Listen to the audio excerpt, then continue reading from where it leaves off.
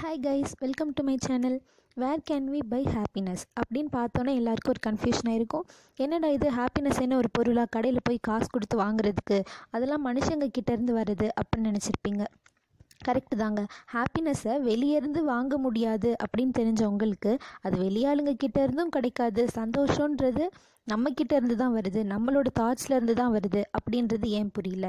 அதை உங்களை ரியலைஸ் பண்ண வச்சு எப்போவுமே லைஃபோட ஒவ்வொரு செகண்டையும் என்ஜாய் பண்ணி சந்தோஷமாக இருக்கணும் அப்படின்றதுக்காக தான் இந்த வீடியோ. ஃபஸ்ட்டு ஒரு ஸ்டோரி சொல்லி ஸ்டார்ட் பண்ணலான்னு நினைக்கிறேன். ஒரு ஊரில் ஒரு ராஜா இருந்தார். ரொம்ப பணக்கார ராஜானாலே ஜென்ரலாக பணக்காரவங்கள தானே இருப்பாங்க. அவருக்கு கீழே நிறையா நாடுகள்லாம் இருந்துச்சு. அவருக்கு ஊன்னு சொன்னால் வேலை பண்ணுறதுக்கு அவருக்கு கீழே அவ்வளோ வேலைக்காரவங்களாம் இருந்தாங்க. பாசமான ஃபேமிலி எல்லாமே இருந்துச்சு. பட் அவர் என்ன நினச்சாருன்னா, தனக்கு சந்தோஷம் மட்டும் இல்லையே அப்படி சொல்லி ரொம்ப ஃபீல் பண்ணிட்டே இருந்தார். நிறைய கோயிலுக்கெலாம் போகிறாரு. நிறைய பேர் யார் யாரையோ பார்த்து பேசலாம் செய்கிறாரு. எப்படி இவ்வளோ சந்தோஷமாக இருக்கீங்க, நான் எப்படி சந்தோஷமாக இருக்குது, அந்த மாதிரிலாம் நிறைய கேட்குறாரு. பட் அவருக்கு எதுவுமே யார்கிட்ட இருந்துமே சரியான பதிலே கிடைக்கல. அப்புறம் சரி, நம்மளுக்கு தலையில் சந்தோஷமே எழுதவே இல்லை போல் அப்படி சொல்லிட்டு அவர் ஓஞ்சு போய் அமைதியாக வந்துடுறாரு. திரும்பி அவரோட அரண்மனைக்கே ரிட்டர்ன் ஆயிடுறாரு. ஒரு நாள் அவர் இருக்க ஊருக்கு ஒரு துறவி வராரு. அப்போ ஊர் மக்கள் எல்லாருமே சொல்கிறாங்க, இவர் ஒரு பெரிய மகான் மாதிரி, இவர் என்ன சொன்னாலும் நடக்கும், இவர்கிட்ட என்ன கேட்டாலும் நடக்கும் அப்படின்ற மாதிரி சொல்கிறாங்க.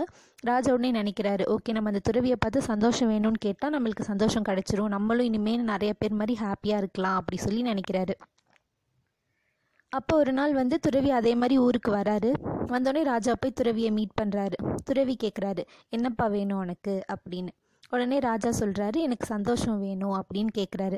உடனே துறவி சொல்கிறாரு, ஓகே, நான் உனக்கு சந்தோஷத்தை தரேன், நீ அதுக்கு முன்னாடி எனக்கு பொற்காசு தா அப்படின்னு சொல்லி கேட்குறாரு.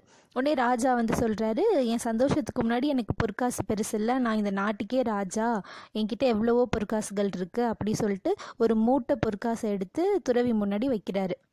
வச்ச நிமிஷத்தில் துறவி என்ன பண்ணுறாரு அப்படின்னா, அந்த மூட்டையை தூக்கிட்டு ஒரே ஓட்டமாக ஓடியே போயிடுறாரு. உடனே ராஜா ஐயோ, ஒரு உண்மையான துறவின்னு நினச்சி போலி துறவிகிட்ட ஏமாந்துட்டோமே அப்படி சொல்லிட்டு, என்ன இருந்தாலும் ஒரு பொற்காசு மூட்டை இல்லையா, அதுவும் இல்லாமல் அவர் ஒரு ராஜா, எப்படி ஒரு திருடனை விட முடியும்?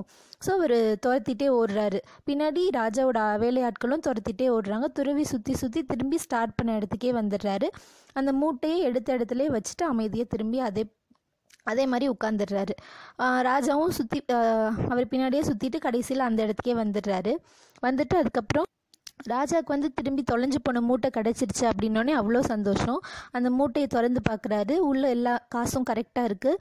அவர் அவ்வளோ சந்தோஷப்படுறாரு. உடனே துறவி கேட்குறாரு, சந்தோஷமாக இருக்கியா அப்படி சொல்லி. உடனே ராஜா ஆமாம் அப்படி சொல்லி சிரிச்சிட்டே சொல்கிறாரு. உடனே துறவி கேட்குறாரு, நீ என்கிட்ட வரும்போதும் இதே மூட்டையோடு தானே வந்த, அப்போ முகத்தில் சந்தோஷம் இல்லை, இப்போ ஏன் இருக்குது அப்படி சொல்லி. அப்போ ராஜா பேசாமல் அமைதியாக இருக்கார். அவர் மனசுக்குள்ளே என்ன யோசிக்கிறாருன்னா, தொலைஞ்சு போச்சுன்னு நினச்ச சந்தோஷம் கிடச்சிருச்சு அப்படின்ற மாதிரி நினைக்கிறாரு.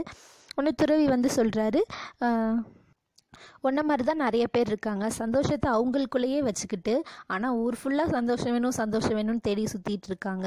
ஃபஸ்ட்டு அவங்கக்கிட்ட என்ன இருக்கோ அதை நினச்சி சந்தோஷப்படுங்க, அதை தொலைச்சிட்டு நிற்காதீங்க அப்படின்ற மாதிரி சொல்கிறாரு.